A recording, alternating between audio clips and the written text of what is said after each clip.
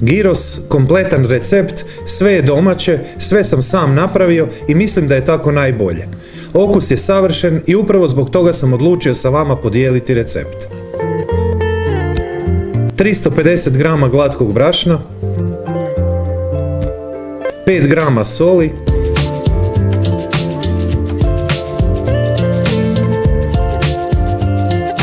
2 decilitra mlake vode, 2 velike žlice ekstra djevičanskog maslinovog ulja, 3 do 4 g šećera,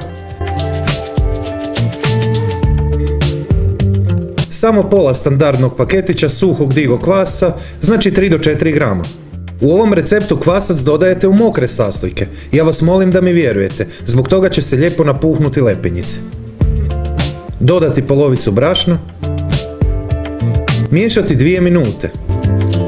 Dodati polovicu preostalog brašna, dobro miješati 2 do 3 minute. Sada dodati preostalo brašno.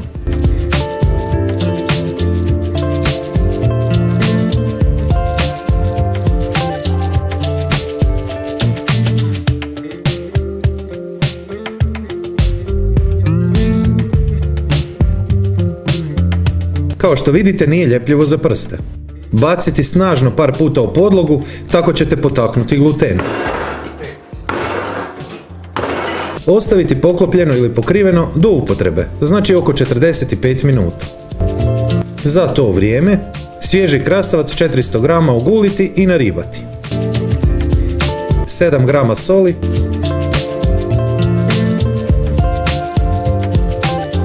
ostaviti da tako stoji 10 minuta kako bi krastavci pustili vodu i gorčinu.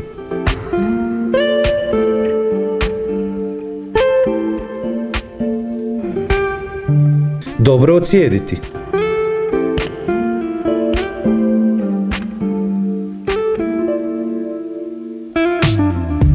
Dvije velike žlice ekstra djevičanskog maslinovog ulja, 2 do 3 češnja češnjaka,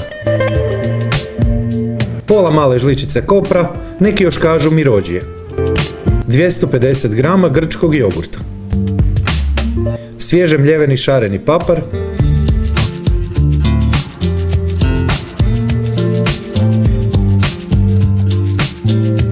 spremiti u hladnjak do upotrebe. Marinirani file od purećeg zabatka već je posoljen, ali ne prejako. Oko 700 g je sasvim dovoljno za 5 velikih gyrosa.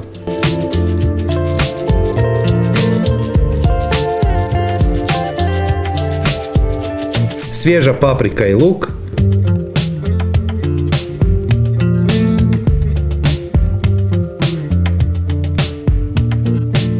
dva krumpira, oni će trebati za balans.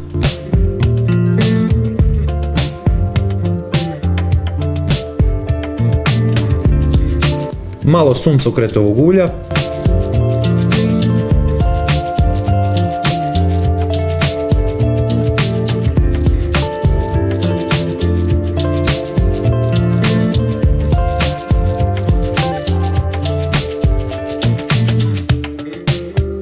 zaliti sa 2 do 3 velike žlice suncokretovog ulja.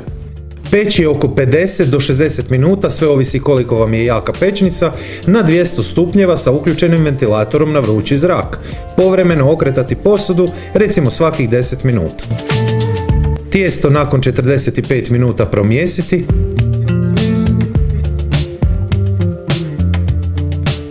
Ako ste sve napravili kao i ja u videu, ukupna težina tijesta bi trebala biti oko 580 g. Podijeliti na 5 jednakih dijelova, svaki dio ima oko 115 g.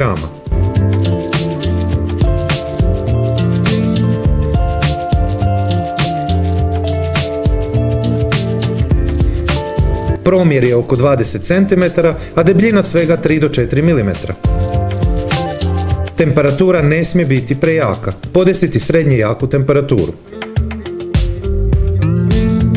U tavu ne ide nikakva masnoća, samo pričekajte da se dobro tava zagrije. Okrenuti. Peći 2 minute s jedne strane, ali povremeno svakih 10 do 15 sekundi pomaknuti tijestu.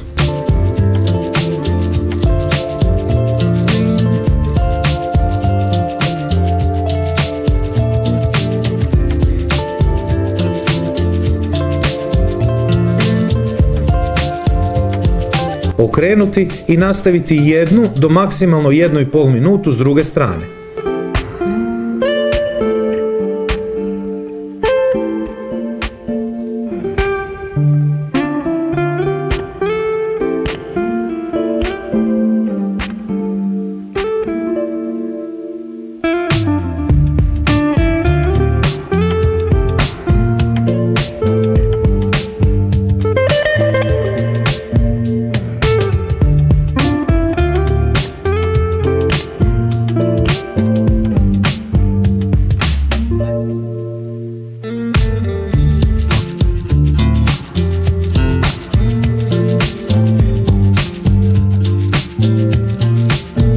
Grčki meki sir i mini rajčice.